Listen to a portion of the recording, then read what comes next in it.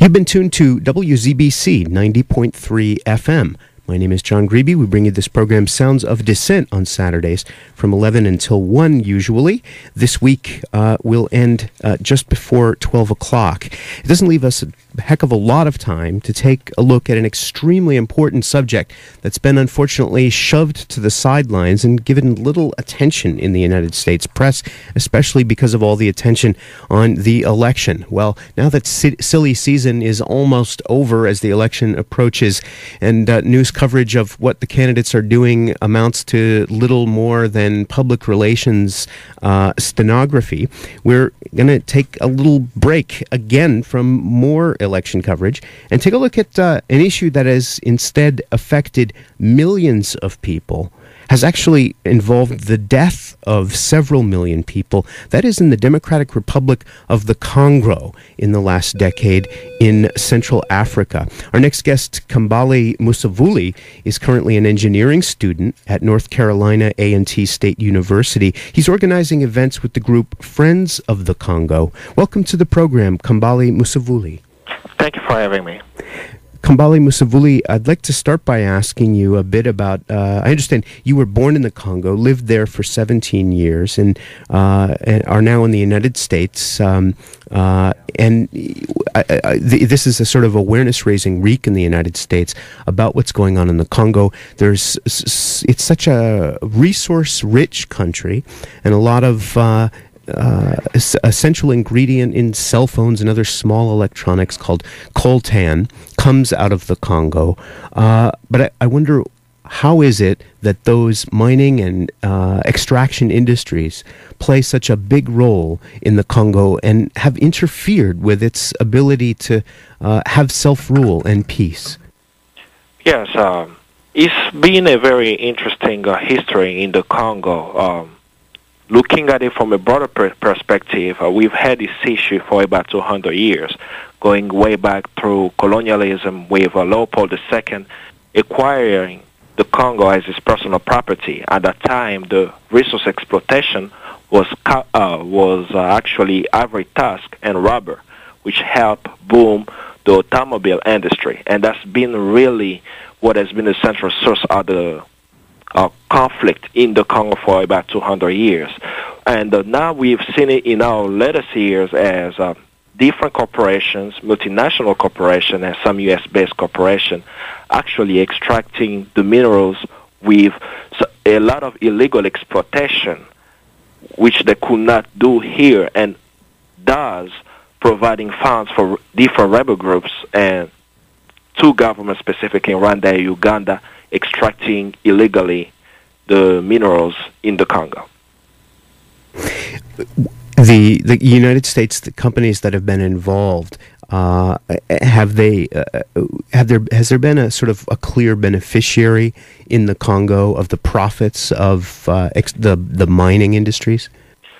Specifically for the United States, there are quite a lot of companies. But we have been able to find the quick niche of a mineral called coltan, and try to look at least 3 companies here in the United States that are exploiting the coltan. You have a Cabot Corporation, OM Group.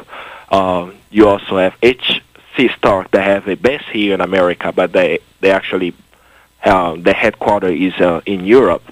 Kemet Corporation out of South Carolina. It's just interesting to see how much money this corporation make on minerals, and the reason of me pointing out coltan is a mineral that virtually every household in America has, as Senator Brownback stated right back March this year. It's something that actually one of the presidential candidates has brought up, that is Representative Cynthia McKinney, running under the Green Party's ticket.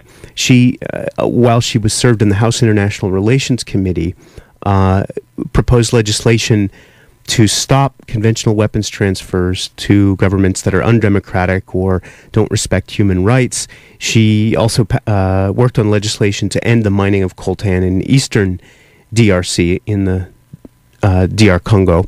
and this received some special mention in different United Nations reports as well.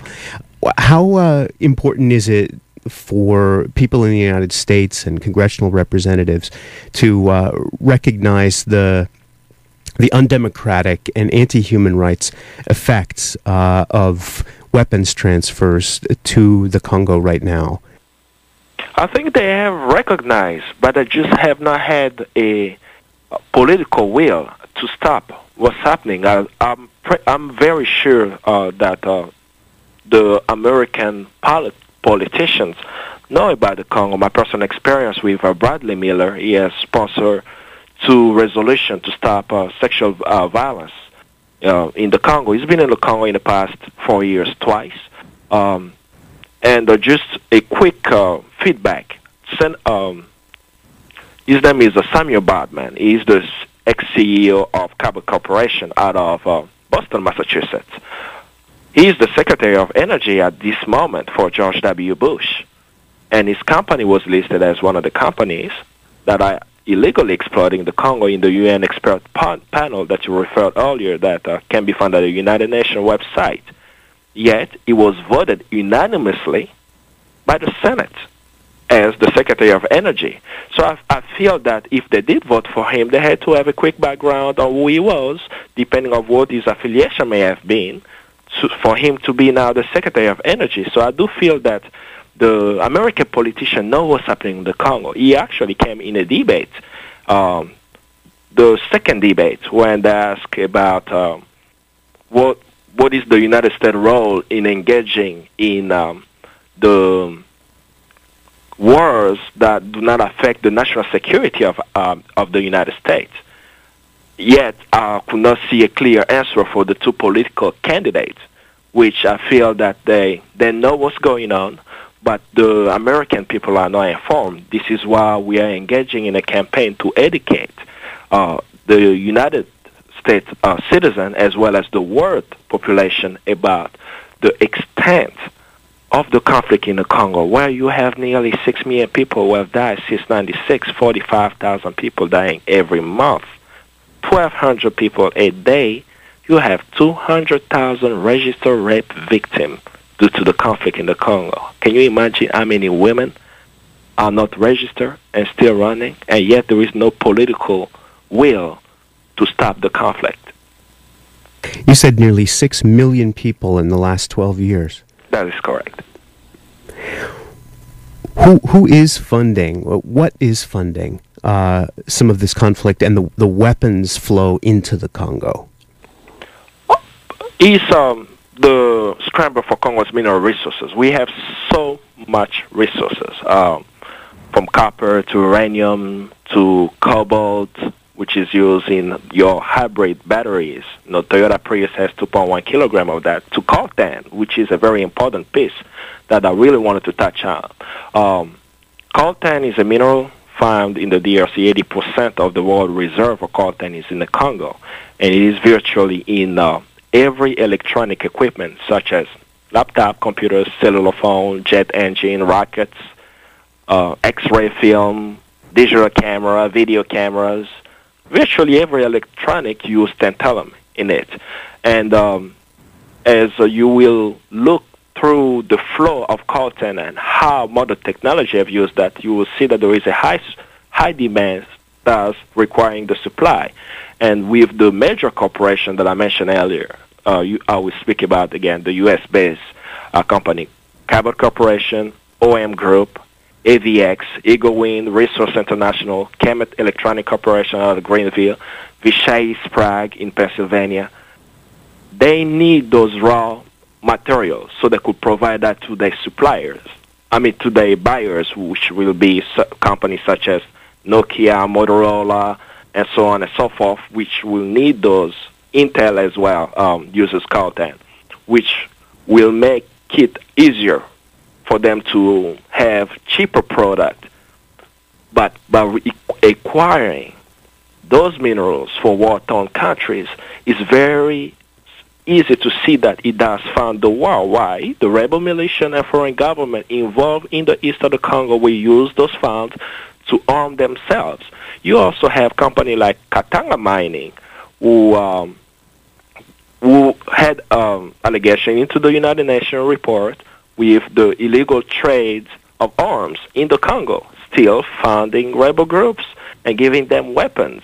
And the United Nations also has been involved into selling weapons, with the Pakistanis peacemakers there selling weapons in exchange for gold. And right now the Congolese government and activists are pursuing the case to bring them to justice in that case.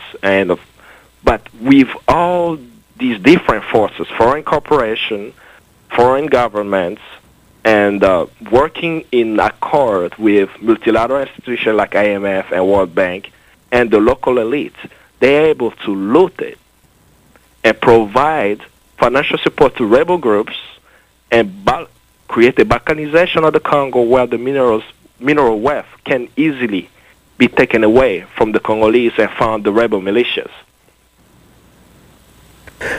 I'm very glad that we were able to have you during this time, Kambale Musavuli. I'm sorry we didn't have more time.